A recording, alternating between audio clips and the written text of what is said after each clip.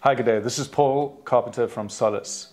Today I'm going to be speaking about meter troubleshooting again, and I'm going to be focusing on CT polarity. It's extremely important that we've got our polarity for our CTs correct, because if a meter thinks that positive power is negative power, it will almost do the exact opposite of what it's supposed to do.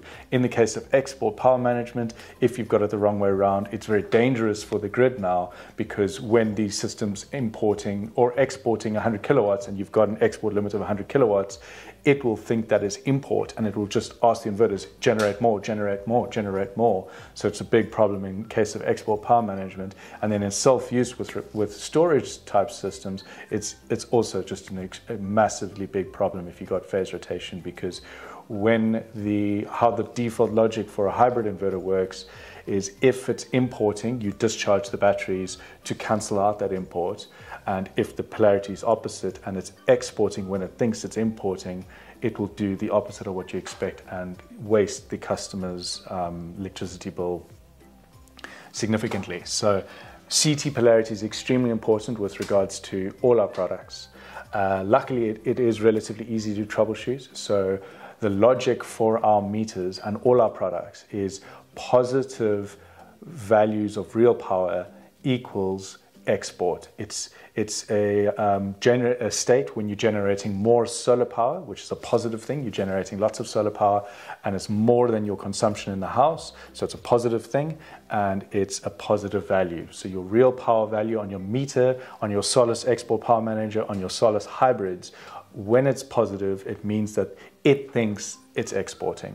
And then conversely, when it's negative, it thinks it's importing. So when your usage in your house or your charging power is greater than the generation of the solar or anything injecting power into the system, then it's importing. You are buying electricity from the grid, and then on the meters, on the Solis EPM, on the Solis hybrids, it will show up as a negative number. So using that logic, we can make sure that the system, it's quite often to know what state the system is in. So what I generally recommend, if you don't have the ability to control the hybrid inverter well, what you can do is just turn off all generators. So turn off all PV inverters, turn off all hybrids, turn off anything that creates a dynamic of injection.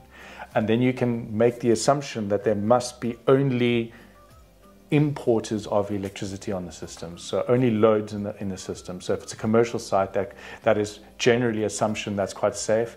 Maybe a residential site doesn't have any loads. If it's a new build, you won't be able to make that assumption, and then you can program the inverter to do something like charging the batteries or discharging the batteries, and then you apply the same logic. But generally, you can make the system importing and be confident that it is importing. So turn off all the products, turn off all the generators, anything that can inject power, and then we know that it must be in an importing state on each phase. Then you go through to the meter and look at the per phase powers. Very important to look at the per phase powers. On the Export Power Manager, you can see the per phase powers. On the hybrids and storage inverters, you can see the per phase powers.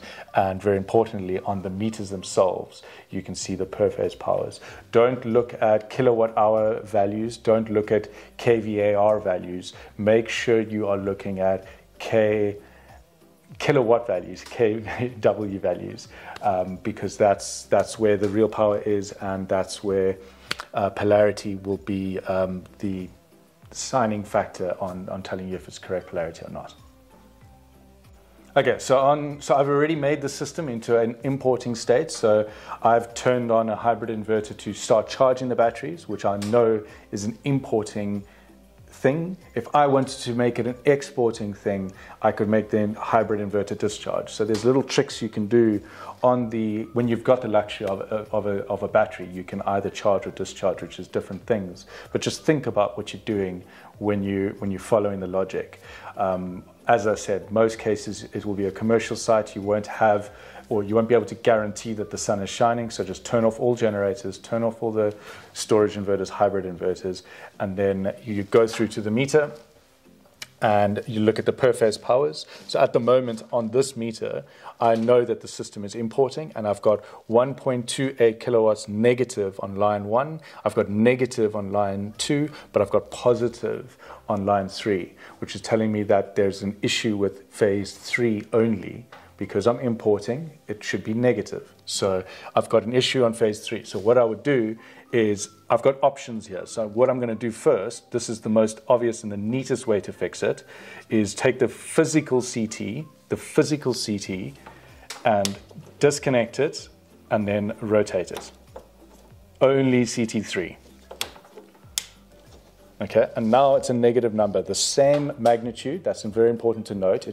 We haven't changed the magnitude, we've just changed the polarity. And that's fixed now, that's working. Other ways to fix it is we could have taken the cables going in. So there's a black cable and there's a white cable. If we swap those around, it would have done exactly the same thing, but it would have looked untidy, and it's a messy way to deal with it because you haven't fixed the core problem of the CT being physically wrong. The other way to do it is if it's a single phase CT, you can swap the live and the neutral. Again, that's a messy, cowboyish way to deal with it, but there are many ways to skin the cat, and that's now fixed. That's a perfect way to troubleshoot it. Thank you.